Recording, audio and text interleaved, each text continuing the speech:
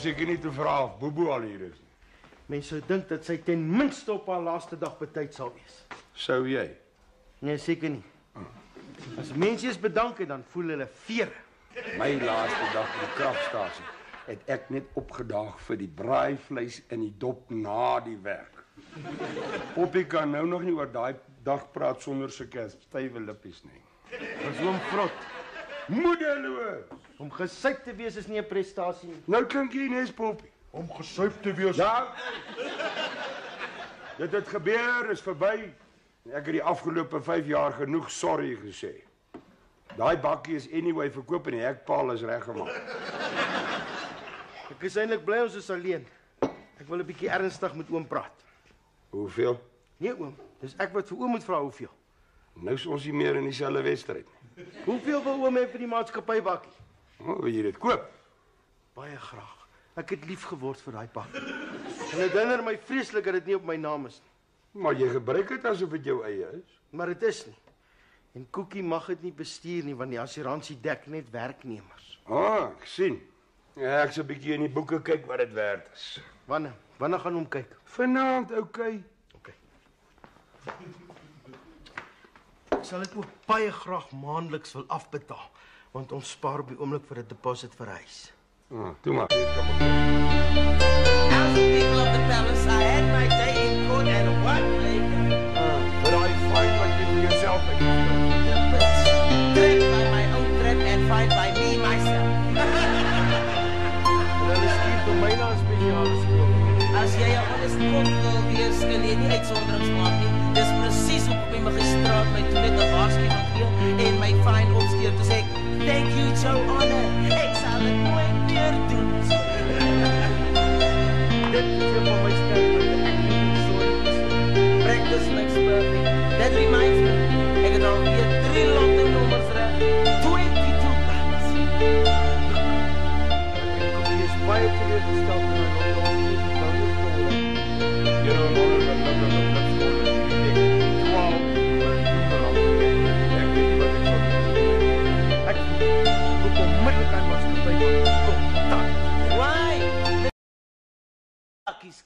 Daai bakkie het sentimentele waarde. Dis in hom wat ek en Koekie die eerste... Dit is tussen my Koekie en die maatskappy bakkie. Dis die enigste bakkie wat ek wil hê, okay? Okay. Party mense is net nie gemaak om met groot geld te werk nie. I, on the other hand, was born to be wealthy. Cause why, dis my style. Ek het al baie gewonder of ek dalk die lady is van 'n skatryk Arabian couple wat accidentally in die hospitaal omgeruil is. Ou Appie, sy pa was 'n jaar gelede in die hospitaal vir 'n amby-operasie. Toe ruil hulle hom per ongeluk om met 'n mangeloperasie pasiënt. Daarna kon my pa nie hoes of poep nie. Ons werk hier met kos. Gaan maak sy breakfast en my nog. Bobby sê ek lyk soos 'n Arabian prins op my groot wit motorbike.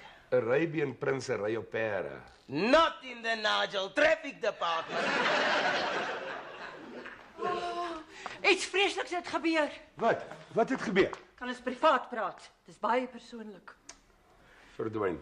Sure, I know when I'm not welcome. Voor jy my sê wat fout is. Dit lyk vir my soos iets wat jy liewer met Poppie moet bespreek. Ek sien jou 'n lift gee na haar.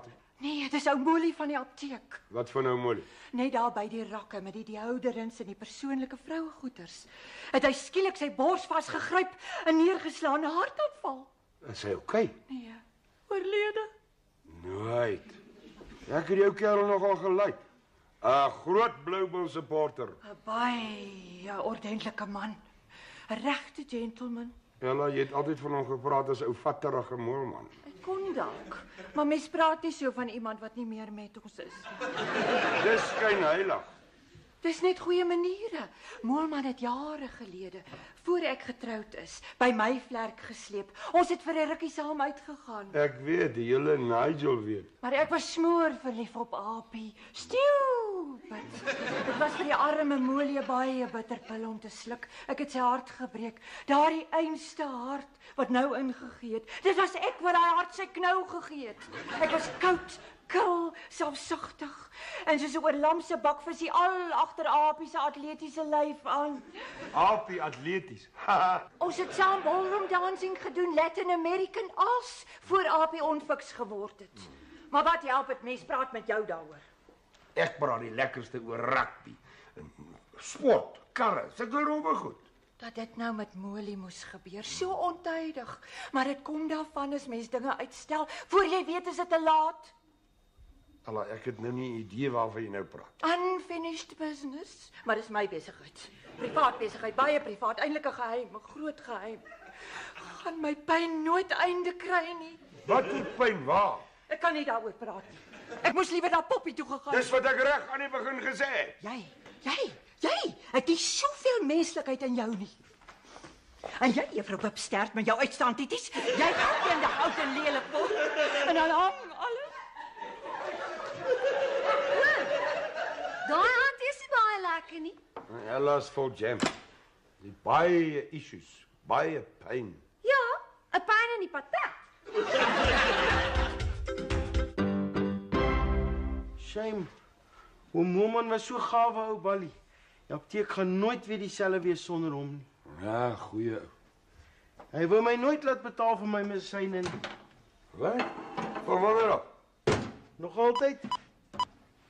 Maar hy het my maak beloof om vir niemand te sê nie, veral nie my ma nie. Maar nou maak dit seker nie meer saak nie. Shame, ons het altyd so lekker gechat. Nou, blikskorrel, hy het my deur my ore laat betaal vir Ruben se weggooi nappies en creams en alle ander babygoed. Toe ek en Kokkie getroud was, het 'n hele boks vol apteekgoed na die flat toe gestuur. Aftershave, shampoo, alles tot make-up vir Kokkie. Dis die eerste keer wat ek dit hoor. En ons sitkamerstel. Jy sê my nie 'n woord nie. Hy het so mooi gevra dat ons niemand sê nie. Ek het nie eens van die poppie gesê nie, en soos hom weet. Ja, ek weet, jy vertel haar alles. Hy wou nie hê die mense van Nigel moet weet hy deel uit nie. Hulle sal hom nooit ophou pes nie. En dit was nie vir jou snaaks. Nee, die mense hier is so. Hoeveel keer het hulle nie al opskop nie? Ja, ek praat van die ding dat hy altyd vir jou goed verniet gee. Dis so hy altyd was. Hy genius. Hier's iemand wat jou hier voor wil sien. Wie? 'n Jong ouetjie in 'n soet. Hy sê hy's van 'n prokureursfirma af. Prokureurs. Oom? Jy weet iets onwettigs aangevang. Nee, niks. Jy mag hom hoor maar wat hy wil hê. Net as oom saamkom. Nou ja, soos die Khoisan koning altyd sê. Klik, klom, klap.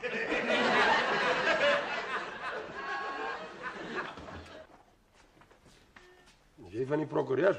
Ja, ek doen my internskap by Bester Bouwer Botha en in Tuli. Is u meneer Versaghi? Nee, hy is. Maar noem my maar Wossie, almal doen dit. Hoekom? Dis iets waaroor ek nie praat nie. Wat die prokureurs van hom hè? Meneer Bester wil hy moet asseblief 'n afspraak kom maak en hom so gou moontlik kom sien. Hier is die nommer. Want meneer Bester gaan môre Plettenberg Baai toe. Hoekom wil hy my sien? Dis hoogs vertroulik. Hy het net gesê ek moet sorg dat ek jou vandag nog in sy kantoor kry. Hy's baie streng. Sy gwar. Sy vir Worsie wil sien kan hom hier kom sien. Meneer Bester gaan sien nie kliënte nie. Hy's die senior vernoot. Worsie is die senior kok. Oom, miskien moet ons hom gaan sien. Nee, nie voor ons weet waaroor dit gaan nie. En regsadvies gekry het nie. Ons eie prokureur bel. Anton is altyd so na 11 terug in sy sel. Jy praat nie met 'n prokureur voor jy nie weet waaroor dit gaan nie. Nou praat jy jou bek verby. Ek gaan ook nie alleen nie. Sê vir jou baas, ons wil eers weet waaroor dit gaan. Hi, boem boem. Hoe is jou laaste dag? Do you really care? Nee, eintlik nie. Ek is 'n groot frikkie. Hy wil my maat vat vir my nuwe uniform. Nee, hy's nie. Dan wag ek maar. Ek gaan vra dat hulle my uniform so 'n bietjie verander, want ek het 'n baie dunner middel as jy. Is dit so? Ja, en dan moet hulle die uniform so sny dat dit meer cleavage wys, want ek het Nee, wag. Dis my laaste dag. Ek gaan nie toelaat dat enigiets my ontstel nie. Veral nie jy nie. Da da da da da da da. Hulle moet die rokkie ook korter maak, want ek het baie lang bene, sonder hare. Askies, ek wil sexy lyk, nie soos 'n kloosterkoek soos jy nie. Beryl, shut up, papai, shut up net. Hey, wat gaan nie aan? Dis Beryl, sy werk op my senuwees. Wil jy weer gedonder word? Nee. Dis sy wat so pyngevoelig is. Watch it. Waar's my man? Hy nou frik is hy weg saam met Antipop. Jy het 'n paar goedjies gaan koop vir my afskeid vanmiddag. Gaan jy kom? Natuurlik. Jy's seker vreeslik opgewonde oor jy trou met Taco en Saterdag. Ja, dit is baie. En hoe appel jy van die troukoors? Het ons met jou gepraat, Beryl? Van môre af is ek die nuwe waitress. There's a new girl in town. En miskien moet jy nie sommer net wanneer jy wil hier ingewals kom nie.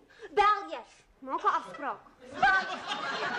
En jy plan nie jou man by sy werkplek nie. Vra maar vir enige guy nie se vrou. Worsie is 'n kok. Hi, Beryl. Hi, Worsie. En Koekie. Oom Frik sal nou enige oomblikie wees. Hy en Antipoppie het net gou iets op Bobo se persent laat graveer, maar ek het niks gesê nie. Dis 'n verrassing, okay? Hey, in die kombuis. Daar's 'n paar reëls en regulasies oor die nuwe waitress wat ek met jou wil bespreek. Maar ek wil Kombuis! Sure.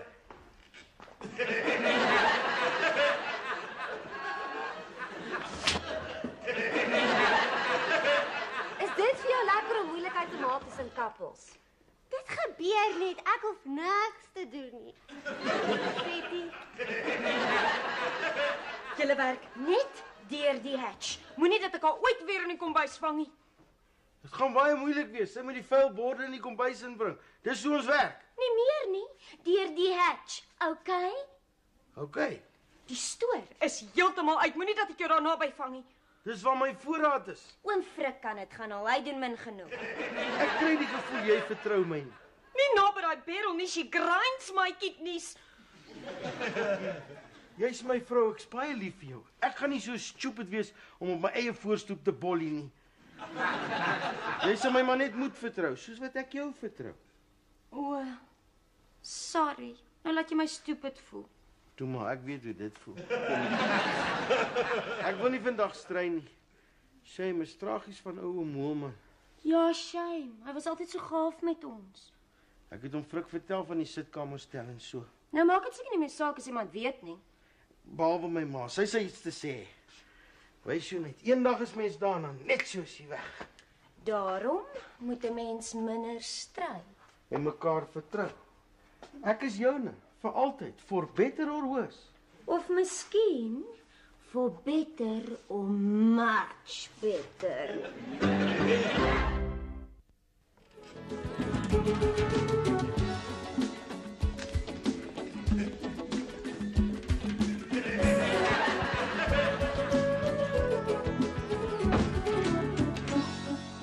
Ek gaan baie lekker hier werk. Ek mal vir parties na werk. Dit is ontspan. En met so 'n bietjie musiek by kan mens laat waai met jou lyf op anties. Nou sal jy bietjie die dinge in die plek moet dophou. Don't you worry, ek sal en daai mermpie weer het. Ek haat haar ma. Ja, laat ons nou die Bobo se afskeid bederf nie. Wat draai Frik so met die drankies? Right, hier is die kos, waar sy boebel dat die party kan begin. She's powdering her nose. Hierso Beryl. Gee vir Poppy en Ella. Help julle self.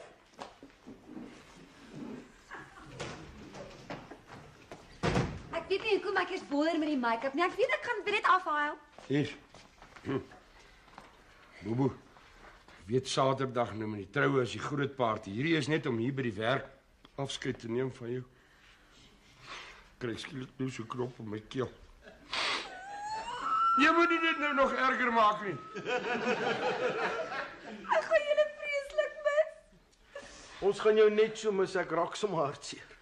Nie ek nie. Ek's baie bly oor die job. Thanks, man. Hey, shut up. Kan jy nie sien hoe Frik probeer 'n speech maak nie, Beryl? Ja, okay. Moenie jou G-stringie en 'n knoop kry nie. Ons almal hier by die Vetkoek Paleis het vir jou so ietsie bring dit. Net om dankie te sê vir die 5 jaar wat jy hier gewerk het. Moenie worry dit so klein lyk nie, maar dit kos 'n helse groot klomp geld. Shut up net en gee dit. Dis pragtig. Poppie het dit uitgesoek. Lees agterop. Hey, ons werk hier met kos. Ons gedink dit sal jou altyd aan ons herinner. Dit sal ek sal julle nooit vergeet nie. Ja. Op Boeboe, wat uiteindelik haar droomman gekry het en nou gaan trou. Dankie, Vader. Alles wat mooi en goed is, Boeboe. Op Boeboe. Op Boeboe. Op Boeboe.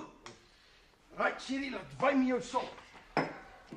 Die spietkop gaan nou spesiaal vir Bobo 'n liedjie sing in Spaans. In Spaans? Hoekom in Spaans? Cause why Spanish is a baie sexy taal en Blondie is 'n sexy goose en Taquin is 'n Spaanse naam wat beteken Fly. right, Spanish fly. Nigel se eie Sherry Iglesias, laat wy, ole. La oscuridad te da miedo. Tú no quieres caminar en la oscuridad. ¿Quién te va a coger a ti? Solo las estrellas serán de ti. Si miras a la madrugada, entonces te sentirás segura y no sola. Mi corazón está frío en ti.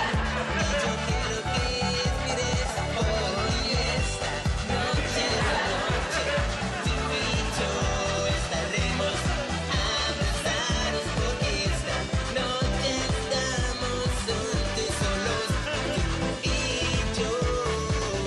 Porque esta noche es la noche en que tú y yo nos miraremos a los ojos. Esta noche nos entenderemos.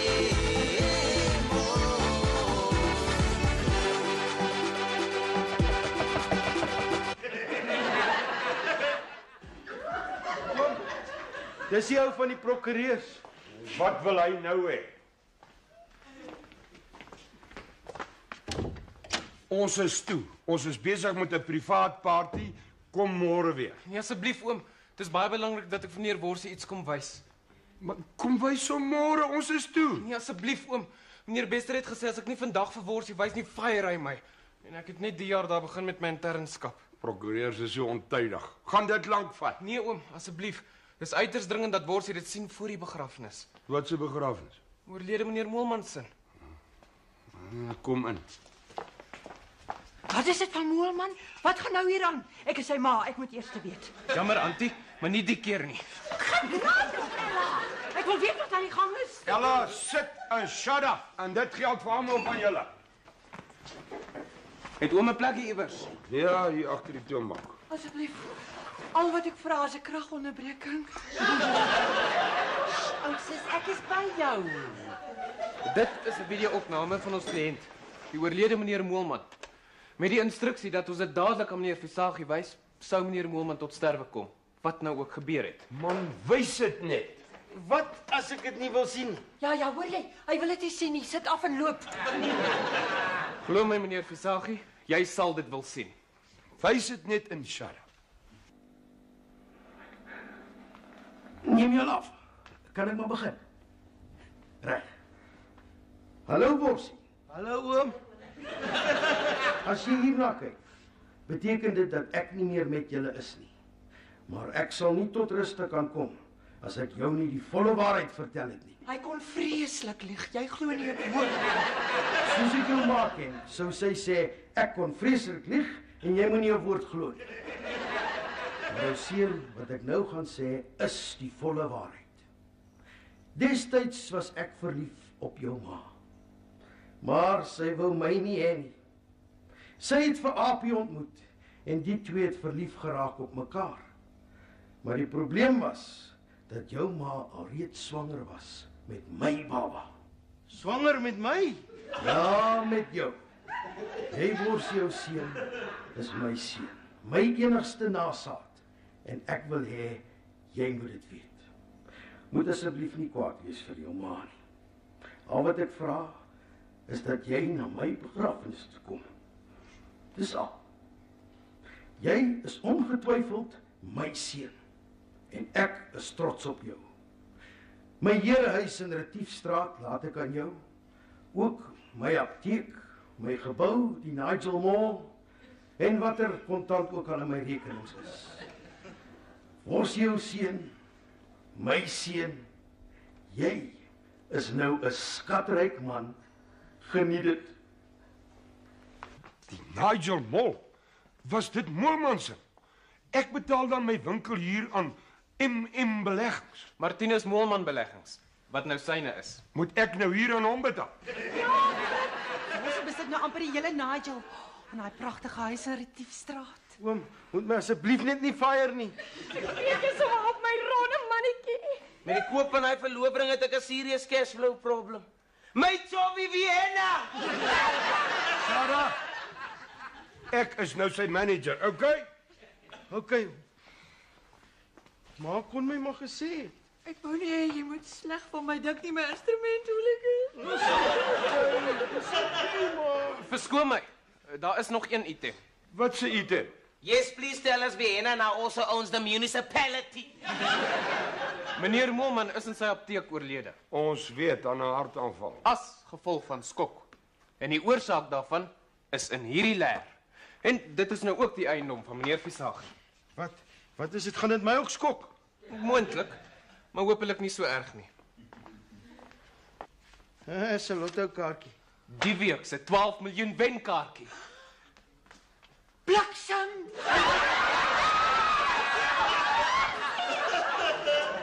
Attie Poppy se kind.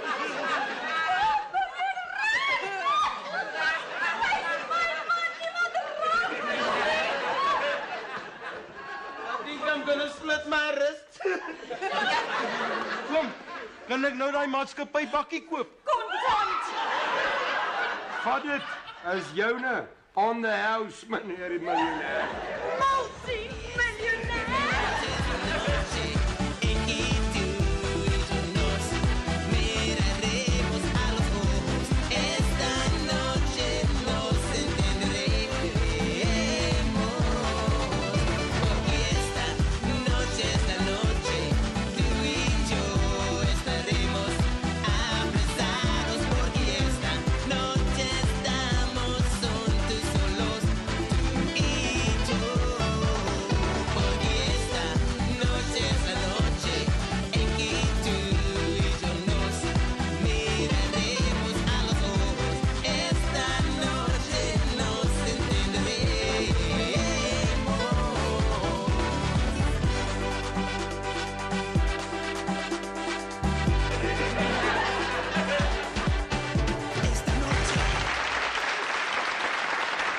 Hierdie program is opgeneem voor Ateljee Gehoor.